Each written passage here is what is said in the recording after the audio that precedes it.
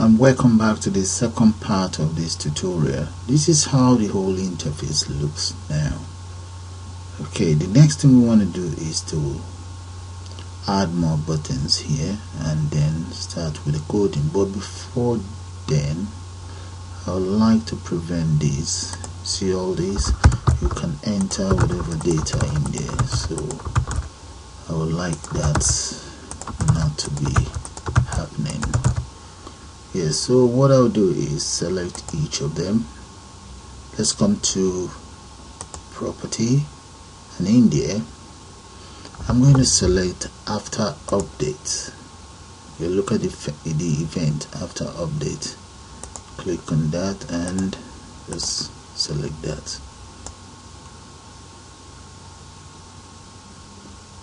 So after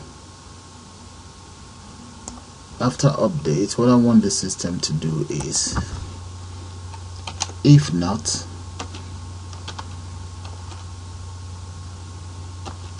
is number or is numeric,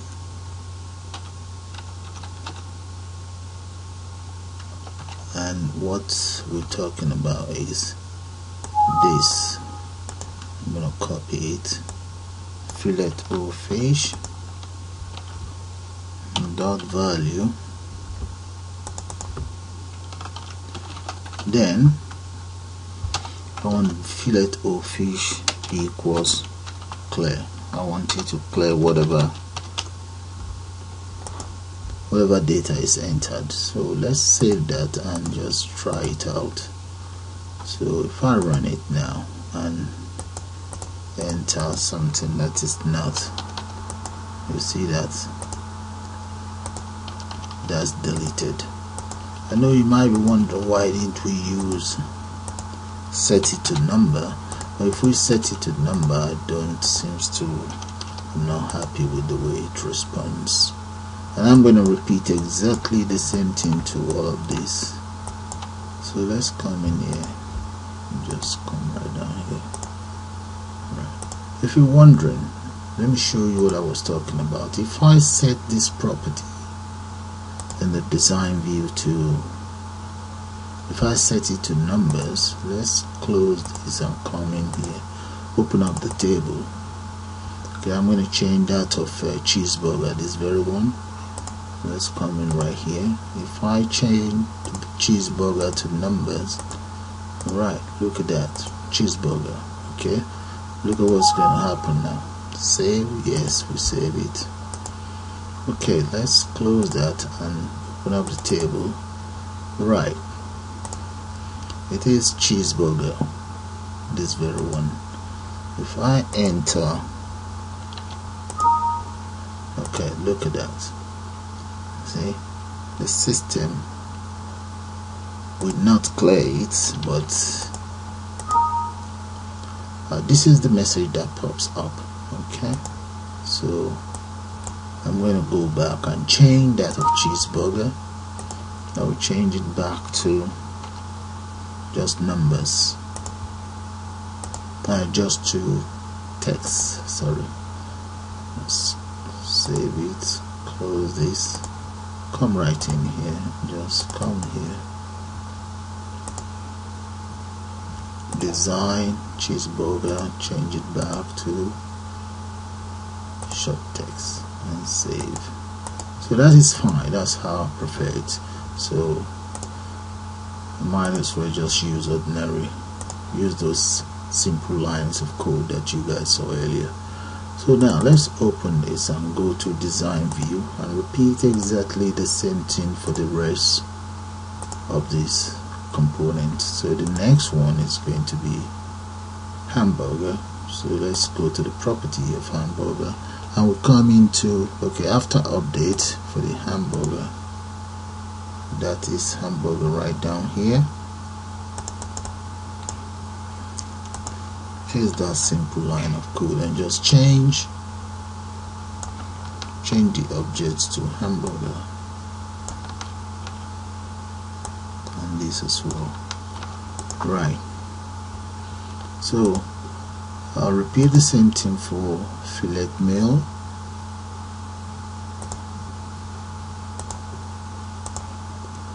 Let's fillet meal up there.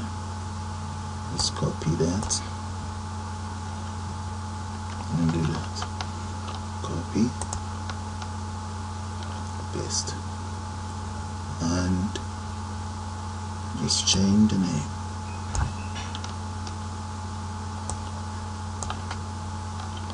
So I will now speed that up and get back to you guys. Okay, I've finished the validation of the event after update for all of the text box on the system. So what we need to do now is let's add some buttons here, right here. Okay, the first thing I like to do is to make sure use control wizard is highlighted, is checked, so I can then click on the button, come in here. I want to add, let's add updates or add new. Okay, that's fine. Let's add new. Yeah,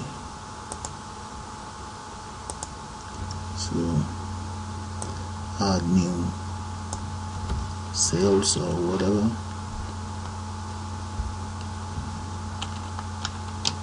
Yeah, add new sales. Okay, click on next, and it's going to be called BTN add new sales. That's it, finish. So that will automatically add the new sales for me. The next one is, let me get another one, and this one will be, let's go for, okay, we should be able to delete records, right? If there's any mistake with sales, delete sales. Alright, so that's going to be BTN delete sales.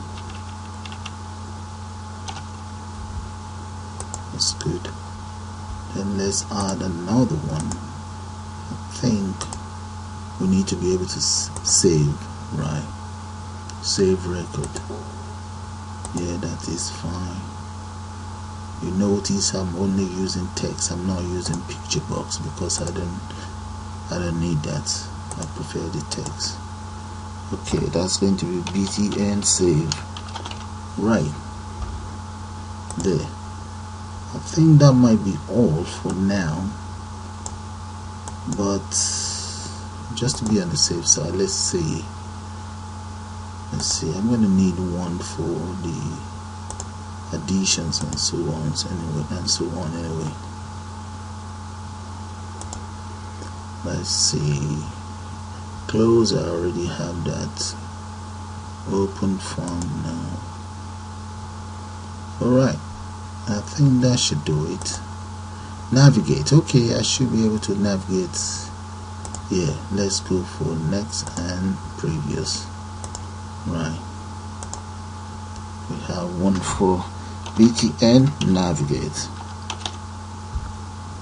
We have one and another one. Let's enter another one for previous.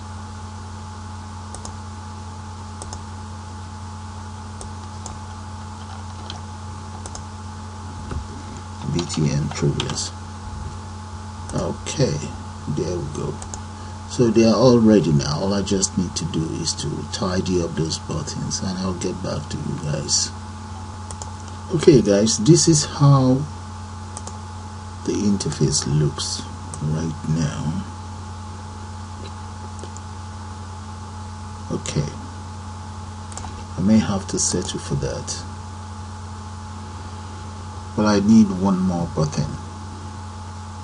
Because all these buttons here, you can add sales, you can go to next, you can go back to previous, that's fine. I can even delete that. That record is gone, which is fine. Okay, disable and enable ribbon. I can disable it. So that's fine. All of those are working.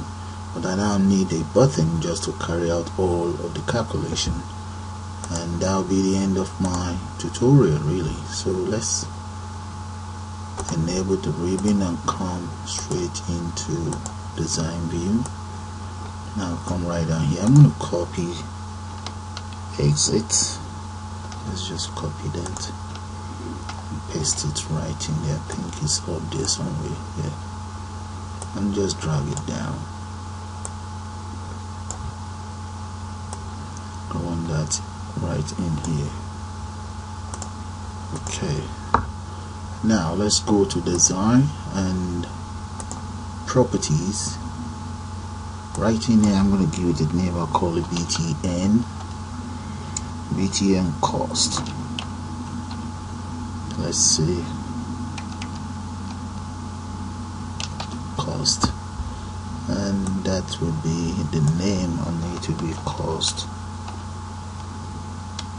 of meal. Right, that's it, done. Okay, now all of the calculation will be in here. So the first thing I'd like to do is let's go to events right there, procedure, and here we have a place for it. But one thing I'd like to do is right underneath here, let me declare an array which will be M. Okay, that's double. Right, the M actually means meal, so let's comment meal there. Right, so array always starts from 0. I'm going to say array 0 equals fillet underscore o fish. That's the first one, and the second one is M1 is going to be cheeseburger. That's the second one. Let's see the names of the others. We have hamburger. Let's copy that. Come in here.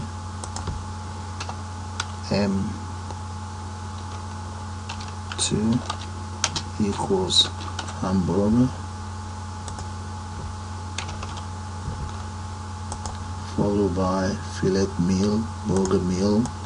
So let's copy this. We can remember that. Then that is equals fillet meal, M4 equals burger meal.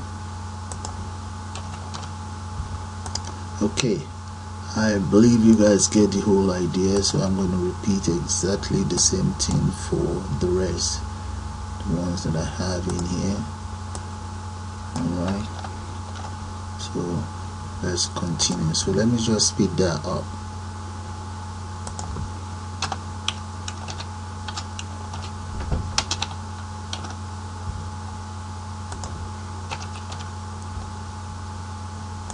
Okay, so far this is how it all looks. All of the different meals and drinks have been assigned to an array, and in array 13 all of these from array 0 to array 7, 8 of those are added onto array 13, and the drinks are added onto array 14. That's from 8 to 12. Okay, now array 13 is now assigned to the component called cost of meal, and 14 assigned to the component called cost of drinks. And right here are the components. So what will happen is this will tell us the cost of drinks, and this tell us the cost of meal. So let's run it and see. If I enter, let's go for add new sales, and in here we have maybe 2 fillet, but the thing, we also need the price of each of these. Okay, that's an error on my side. Okay, we get that sorted.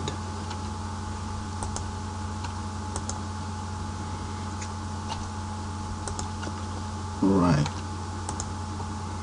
we have, okay, we'll get rid of that. We need drinks here.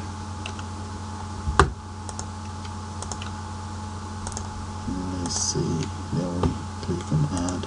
So it's now telling us how many drinks and the cost of meal. So this will be added together to get us, to give us the cost of the subtotal, total, tax and total. And maybe we should change this to currency. Let's change this to currency. And now this only tell you how many fillet of fish the customer wants. So we need to get a price for each item. Okay, let's enable, come in here. That's fine, it's working anyway. We just need to make up a price. I'm going to make that up. Let's say the price of a fillet of fish, I'm making this up, is 1.5, and here multiply that by maybe 1.3 or 0.4, 0.3, 1.2 fillet meal, maybe 3.5 burger meal, multiply by 3.2, and the next one here is burger, multiply that by 1.97, 1.95, nuggets, let's say 2.5. Now T at 0.99, cola, multiply that by 1.2. Right, so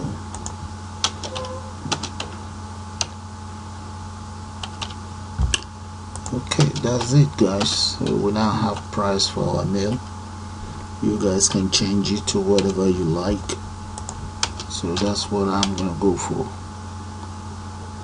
I say 0 points that. So they all have price now, which is fine. I'm gonna save it. Let's go in here and convert this to currency. So make sure it's saved. Close everything, and I need to open up the table and go to design view, and in here these two will become currency. Yeah, let's see, that's fine. Okay, all sorted. Let's go back into or onto the form. Okay, in the form here, let's get our ribbon out. Let's now add all of these onto the total. Okay, design codes right here. I'm going to declare another. Okay, I'm going to just assign another of my array. So array 15 equals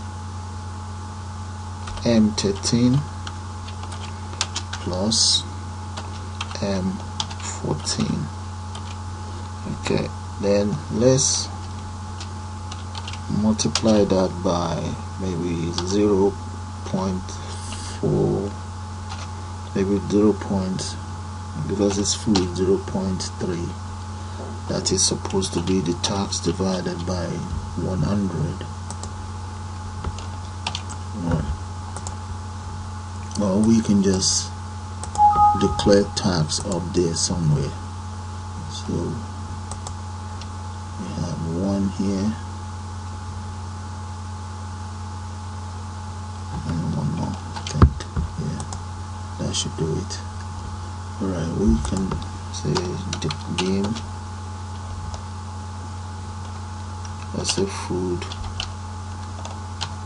tax as double, and foot tags, this very one,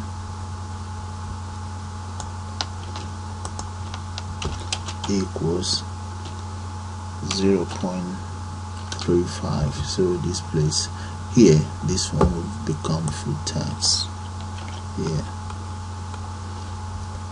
Alright, that's the tags. Now M16 equals, we now need to add these two, this plus all of this. Okay, that's right. So this one will be 13 and 14. So that is M16.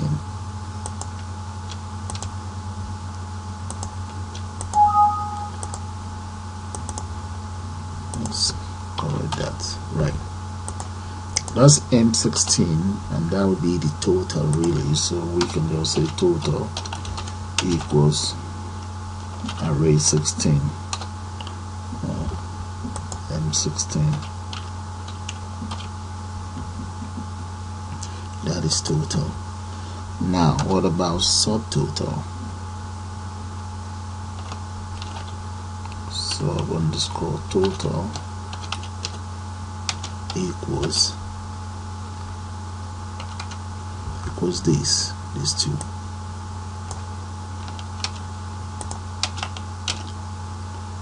So we can get rid of this and this one. Right. They don't have to be there though. So that is subtotal. What about tags? Tags equals M16.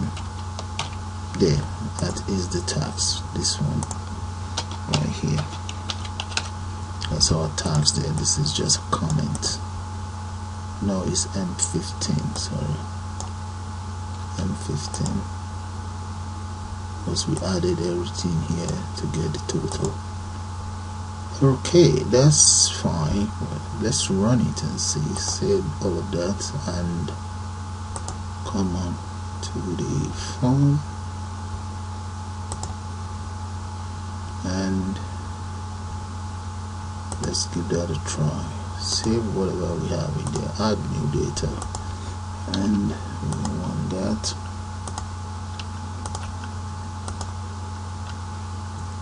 Okay, what about drinks? We want 2 of this.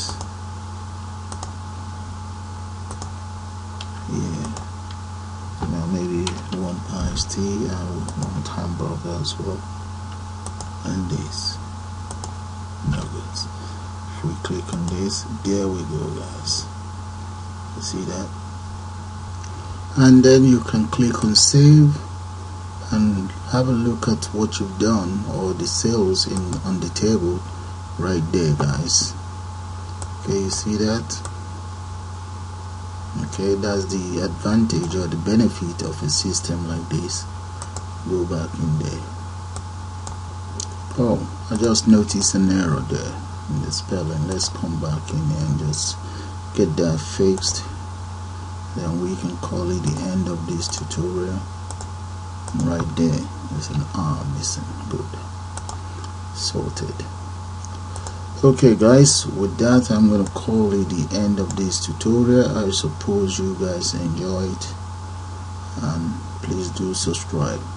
You guys have a nice day now. Bye for now.